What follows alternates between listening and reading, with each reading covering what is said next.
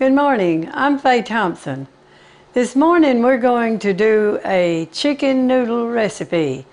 You can use rice to do this recipe instead of the noodles if you'd like to, but I prefer the noodles in this one. I have another recipe of chicken and rice that we will video another time.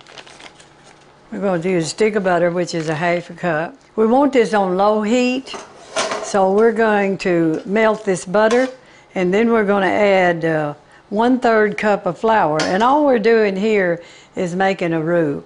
And if you don't want to make this roux, you know, you can always add cream of chicken soup or cream of mushroom soup. Either one would be fine. I just prefer making my own. I don't think there's a lot of difference, but and sometimes it might be even give you a situation where you may not have the soup, or whatever you have in your kitchen. There's 3 things you can use for this. You can either do the roux or the cream of chicken or the cream of mushroom. So we'll let this melt. We're going to add flour to it, just like you do gravy. Or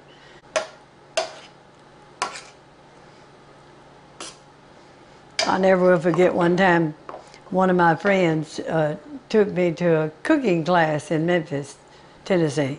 They were started out making a roux. Of course, you know, I had not been married that long and just a little country girl that didn't know much about everything. I told her, I said, well, that's the way we make gravy. She just laughed. Okay, we're going to add 1/3 cup of flour.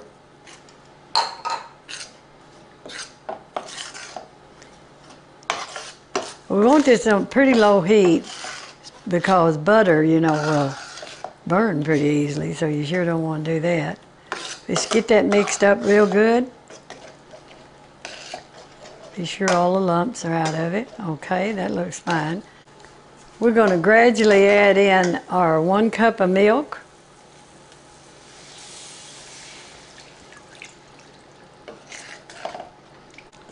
Okay, we've got 2 cups of chicken broth we're going to add to this.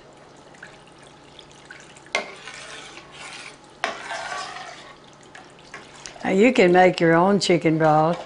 I do a lot of times. I usually have it in the freezer.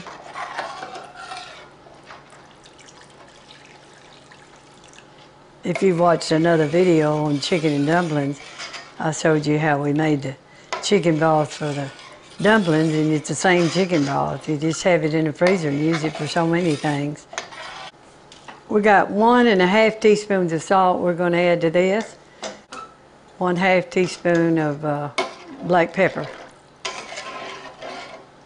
And what we're doing, we're waiting for this to thicken up a little bit. Over here, we've got to start cooking our noodles. We're going to put a little bit of salt in this pan of water. Just whatever your noodle package calls for, just cook it by their direction. We bring it to a boil, and now we're fixing to add the noodle. And I'm going to use this curly noodle. You can use any kind of noodle you want to. That's going to cook for usually about 10 minutes is about what I cook a noodle. I'm going to set the clock for that. When this thickens a little bit more, we're going to add water crescents. And I buy the ones that are already sliced, but I still slice them a little bit, but you don't have to. If you don't want to, you can buy them whole and chop them up if you want to. But that's the kind I use. And we're fixing to put those in here as soon as this thickens just a little bit.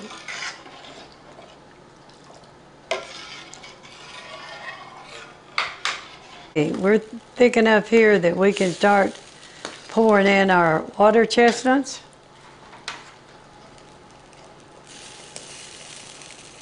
These are real good in here too. You'll like this.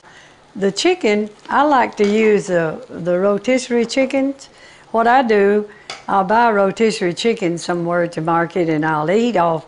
I kind of like the dark meat, so I'll eat off parts I want, and then I cut the rest of it up and put it in the freezer, and then I can make all kind of chicken recipes out of it. That's what this is, rotisserie chicken, and it gives it a good taste too. There's 2 cups of rotisserie chicken.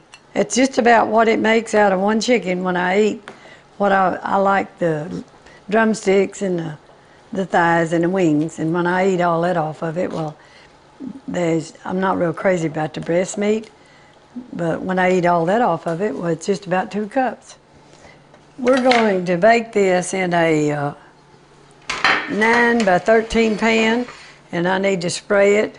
I'm going to use Pam to spray it with.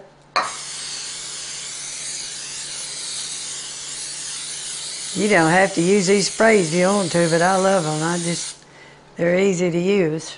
This recipe, we have to cover it to bake it, like you do a lot of noodle recipes, and it cooks on a 350 oven for 45 minutes. Okay, it's time to take our chicken casserole out. It's been cooking 350-degree oven for 45 minutes. Now we have finished our chicken and noodle recipe. It's been in the oven for 45 minutes, and it looks good.